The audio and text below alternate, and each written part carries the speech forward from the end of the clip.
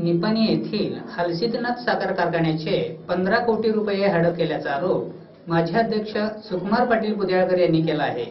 निपाणी येथे आयोजित पत्रकार परिषदेमध्ये ते बोलत होते। निपाणी येथील हलसिद्धनाथ सहकारी साखर कारखान्याचे सन 2008, 2014, 2015 व 2016 सालामध्ये 15 कोटी रुपये हडप केल्याचा आरोप कारखान्याचे माजी अध्यक्ष सुकुमार पाटील बुदिहाळकर यांनी केला आहे। निपाणी येथे आयोजित पत्रकार परिषदेत ते बोलत होते। सुकुमार पाटील बुदिहाळकर पुढे म्हणाले, कारखान्याचे विस्तारीकरण, मनमानी कारभार यामुळे कारखान्याला कर्जाच्या खाईत लोटले आहे।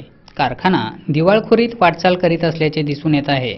सुमारे 200 कोटींची थकबाकी व व्याजामध्ये कारखाना दबला आहे। कामगारांचे वेतन 3 महिन्यांनी देण्यात येत आहे।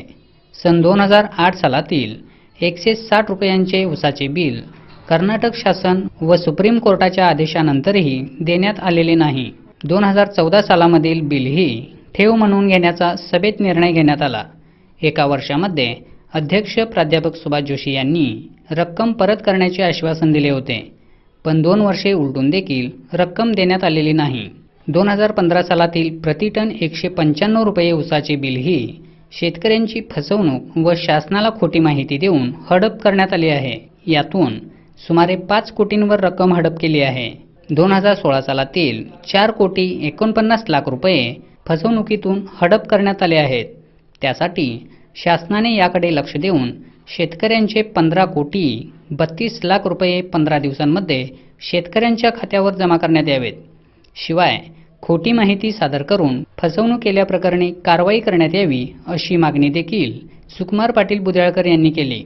ही मीटिंग आम्ही बोलवलेली आहे की हलसिद्धनाथ सहकारी साखर कारखान्याने गेल्या 4 वर्षात म्हणजे 2007-8, 13-14, 14-15 व 15-16 अशी 15 कोटी 32 लाखाची शेतकऱ्यांची बिलं गडप केलेली आहे आणि बिलं देण्याचं नाव देखील काढत नाही। 7-8च्या बिलासंदर्भात गेल्या जनरल मीटिंगमध्ये आम्ही हे डिपॉझिट म्हणून घेत आहे शेतकऱ्यांचं आणि लवकर परत देऊन सांगितलेलं होतं आणि आता हायकोर्टात गेले की ते बिल आम्हाला रद्द करा म्हणून हायकोर्टात गेले। हायकोर्टने त्यांची केस ऍडमिट करायला नकार दिला, तर आम्ही सगळे पैसे हायकोर्टमध्ये भरतो पण आमची केस ऍडमिट करू शकतो सांगितलं आणि पैसे बघायला हायकोर्टमध्ये सुरुवात केली, पण शेतकऱ्यांना देत नाही। म्हणजे जे पैसे तुम्ही आमच्या ठेवी म्हणून आमच्या बिलाचे पैसे कारखान्यात ठेवी म्हणून घेतलाय ते पैसे आम्हाला न देता तुम्ही हायकोर्टात भरता, म्हणजे किती निर्लज्जम तुमचा कारभार आहे, किती काय तुम्ही शेतकऱ्यांचे कैवारी आहात काय वैरी आहात हेच आम्हाला आता समजत नाही।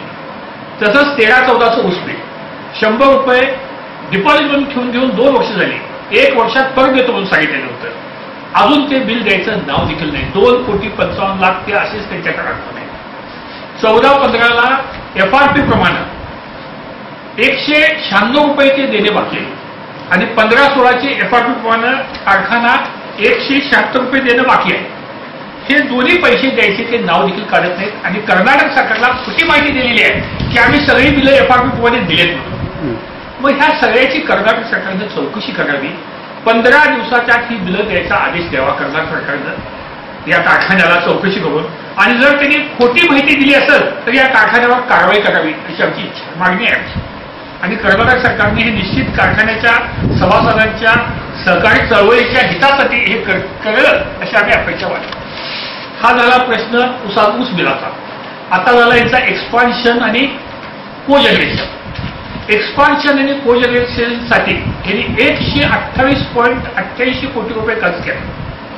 गेल्या 3,500 टनाचा कारखाना केला, 15 MV कोजनरेशन। गेल्या वर्षी ह्यांचं गाळप झालेलं आहे फक्त 1,81,000 टन आणि कोजनरेशन चालू इथं झालं नाही। त्यामुळे कारखान्याची किती कोटीचं नुकसान झालं, किती सबसिडी बुडाली त्याचं उत्तर कारखान्याने द्यावं आणि सरकारने पण याचा शोध घ्यावा। तुम्ही जर अशा पद्धतीनं कारखाना चालवणार असाल तर हा कारखाना चालू शकणार नाही।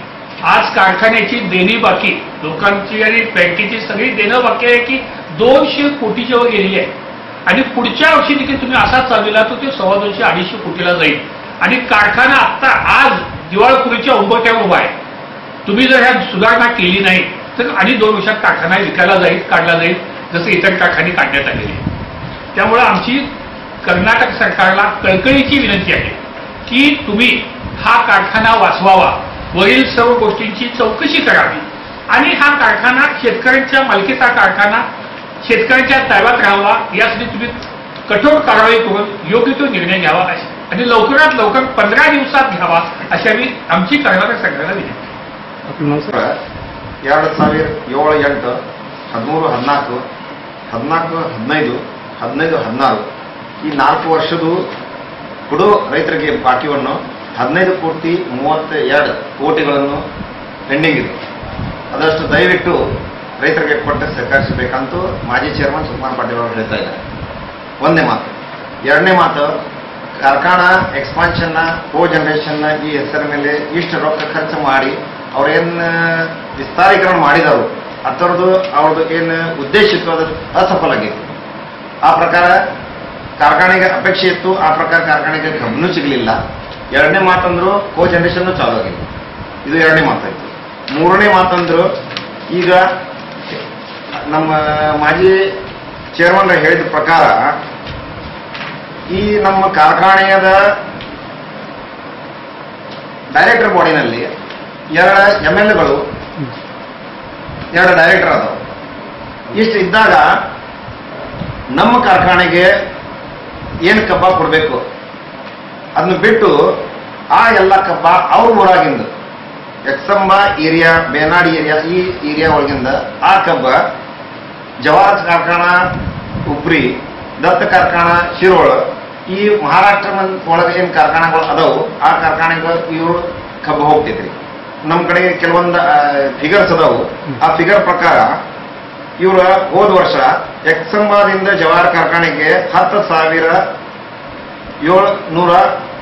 ಟನ್ ಕಬ್ಬ ಹೋಗೈತೆ. ಹಲ್ಸಿನಾಥ್ ಫ್ಯಾಕ್ಟರಿಗೆ 536 ಅಷ್ಟ ಬಂದಿದೆ. यावेळी श्रीनिवास संगपाळ, दीपक ढनाल, सदाशिव पाटील, दत्ता लाटकर, बाबासो खोकाटे, विश्वनाथ किल्लेदार, दादासाहेब पाटील, मानसिंग पाटील, ऋषिकेश सासने, हेगण्णा पाटील, समर पाटील, मारुती पाटील आदी उपस्थित होते.